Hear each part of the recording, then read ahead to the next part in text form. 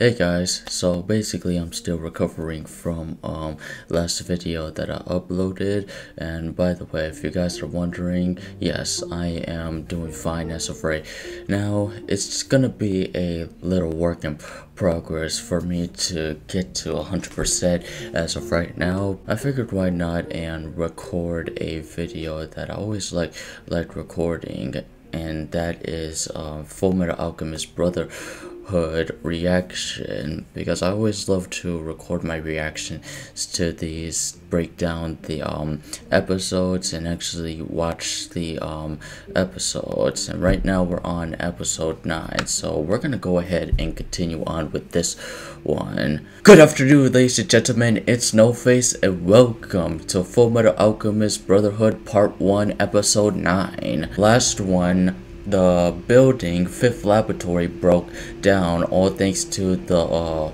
homunculus that broke in and got Ed out of there before he could find out any information on what was going on, because the theory that they had was that the military themselves were using prisoners to make these philosopher's stones, and it's kind of a messed up concept because they'll put the prisoners for executions, set them up for executions, and then after the prisoners die, they use the corpse and their dead souls to in order to create philosopher's stones and things like that. Or it's a way of sacrificing their souls in order to create philosopher's stones. And in the 5th laboratory we saw that there was this big sign on the floor, so we already know that a lot of suspect stuff was going down in the first place. And we had these 2 armor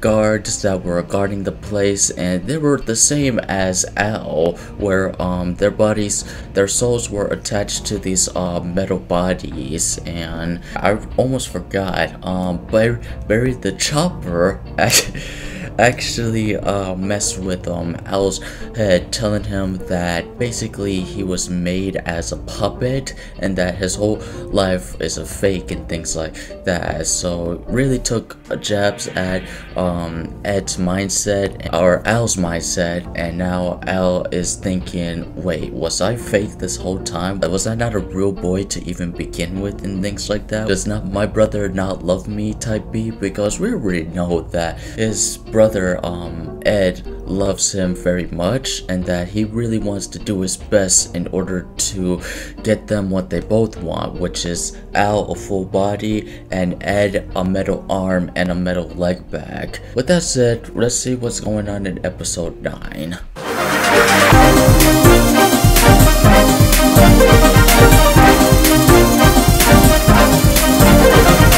Alright, last time on Fullmetal Alchemist, this is definitely what happened in last episode. I remember doing that edit, that was very nice and smooth. Done mess with his mind and everything. Created feelings. Oh lord. He's in the hospital. Literally placed TNT in there and just blew the whole thing up like in Minecraft, as I said in the last episode. Try not to move too much, you're gonna hurt your ribs. Well, you're gonna have to lie down now. Oh shoot. What's going on? Yay. I knew they was feeling some type of way after they snuck out and everything. Yeah, he was lucky. But I sure need to lean on other people at some point. You don't have to do everything on your own. Oh, so that only happened one time. I thought it was gonna happen twice. Everything's cool, guys. He really did have it coming. Like, he's the one that snuck out and everything. Oh, wait. Oh, he has to call up Winry again after what happened. Yeah, you missed one part, Winry, and you gotta place that part. Yeah, something's very wrong. Oh my... Yep, sounds about right. He was in another fight, basically. Just be honest, that happened. Yep, hello. Have you chilled out now? You're cool and everything? Let's get it all set up so that way we could get your arm and leg fixed up. And I almost dropped my high-fly amplifiers. Oh lord. Everything is getting to him as of right now. Yeah, you can come to the room, hang out. I think he needs to be like alone for a second, like just try to process everything thing that is going on. I hate that feeling that something bad is gonna happen every single time they kind of like shown at least dark and depressing scenes like these. All that is getting to his head. That's still in his head and everything. I already know he's gonna go off like a nuclear explosion. It's not gonna be good. He may say some things that are out of pocket. Welcome to Central. A whole lot of people. Armstrong. Did you see those two in the— hold on, did you see those two in the back? That was Easter eggs. Look at those two in the back, basically. You remember how we saw them in the flashbacks and things like that? Well, this woman right here, that's who Ed and Al calls a teacher. So we finna be seeing them real soon. I get the feeling of, you know what I mean? Yeah, I can't wait to see you guys. It sure was pleasant. They're in the hospital as of right now. Right, it was brutal. Ah, shoot. Please don't get in your feelings. Come on. Don't stress it. It's not your fault. Exactly. That's what I'm saying. Let's just do some repairs and things like that. I'm finna get away with this, you know what I'm saying? Oh, dang. Nah, he doesn't like milk. Oh. Please stop this madness. What do you want from me? Ah, what do you want? Oh shoot. Alice just keep on peering left, right, up, and down. Bro, the more he thinks about it, the more crazy he becomes. He needs someone to talk to at this point, because he's like peering left, right, up, down. Up, there he is at the fountain. Yo, tell me why Armstrong was about to take his shirt off again. It's still haunting him. He's about to break the glass right then and there. That sucks that he had that drilled to his head in the first place. Like, bro, you have memories. You was a person once, remember, as a child? It's just that your soul has been attached to this armored body. Okay, there's Mace Hughes. They're assuming that Ed has a girlfriend and Winry is the girlfriend. They just friends. You see, we made it double. Prepare for trouble! Make it double! We had Scar, and then there's the homunculus. Just a whole jumbled mess that you don't even need to hear. Just do you, boo. Ed is not gonna try to involve her into any mess and things like that. Oh! Can a low come up in your crib? Oh, she gonna stay over at their place. Okay. That's gonna be very nice. Look, they cook some good food. You're gonna love it. Oh, it's Alicia's birthday. Ain't that amazing? We already knew what it was all about. The cake was right there. She blowing the candles off the cake. Like, you should have been able to assume that. Oh, 3 years old. That's amazing. Look at that. Hughes family. I almost got caught slipping. Fullmetal Alchemist. Winry Rockbell. Didn't we already see this name?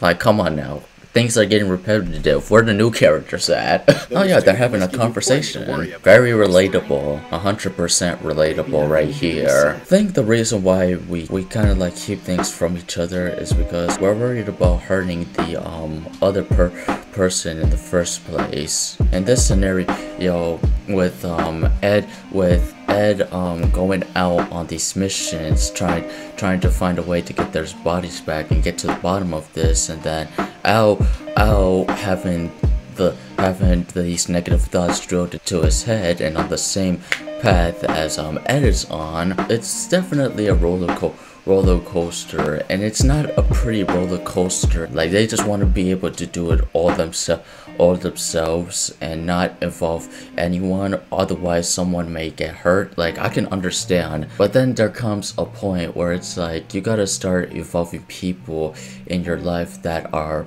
willing to help you and that are willing to get yourself out whatever dark path that you're on and steer you in the right direction, because those are the types of people that want to help. Other woman wants to help, Armstrong wants to help. Like, all these characters that are involved in this journey, they just want to do their best to help and assist, whether their life is on the line or not. They still want to help in any way, shape, or form. That's how I am. When the time is right, you'll definitely be there for them. Now they're fighting.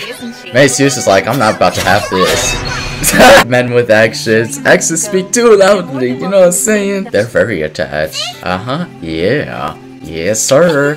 Got a place to stay now. Can a low come up in your crib? Fact is, get all the help you need. Milk. He needs some milk. Okay, now things are hitting the fan. Okay, now I gotta hear this guy out. Okay, now you're just making out of yourself. You need to pump the brakes now, buddy. You're going way too far. They haven't been lying. He's shaking and everything. Yeah, I think we need space from each other after that conversation. Now you need to go and apologize to him now. Yeah, dang, you started making her cry again. I have no idea. Okay, now we're getting the backstory. Bruh, it's not your... Y'all were just kids, that's the thing. Y'all are the only two that you have left of each other. Alright, now they're about to duke it out. Yep, camouflage. Look at that, going back down memory lane.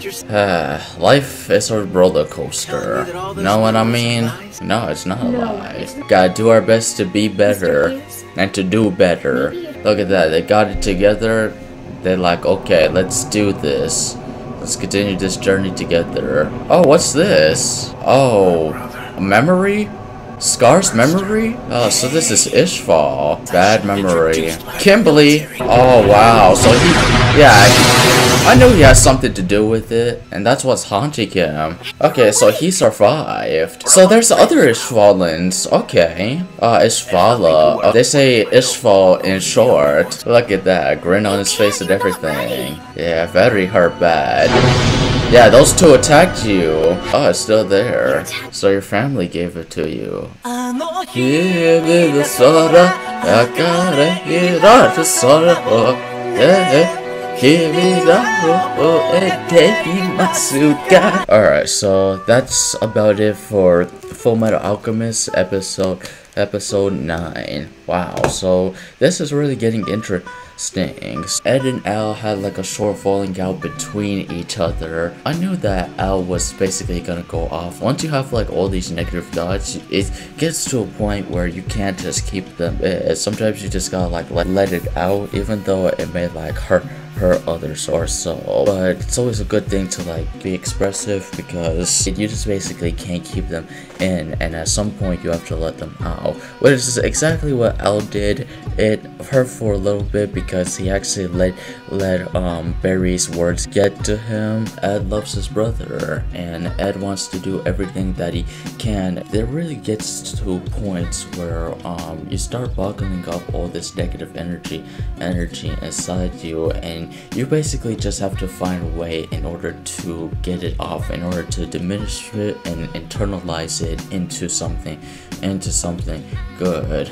Wow, what a roller coaster this episode was. I really do hope that the day comes that they get their bodies back, and basically they get to a point in their lives where they can live peacefully, and also there are people around. And also, interesting enough, we're finding out that there are more Ishvalans, because I thought the whole Ishvalan race was exterminated, but now it's coming up that there are more Ishvalans that have survived the Ishvalan Civil War. Before I end this, I want to end this off on a good note, and I want to end this off with a good message. I know that life can be a roller coaster, up and down, a jumbled mess, or whatever it is, but from now on, from this point on, no matter how much of a mess it is, there's always a positive within the messes that we make and in life, and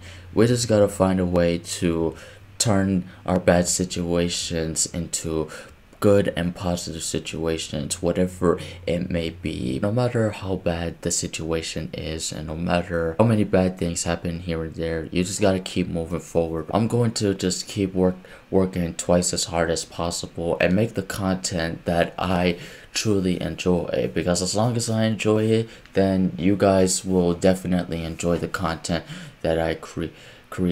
And if you so choose join me on this journey, then hey, that's also great as well. And I guess I'll see you guys on the next episode. If you guys enjoyed this video, blast that like button on your way out. Also, why not subscribe to join me on this journey, and I will see you guys on the next episode of NullFace.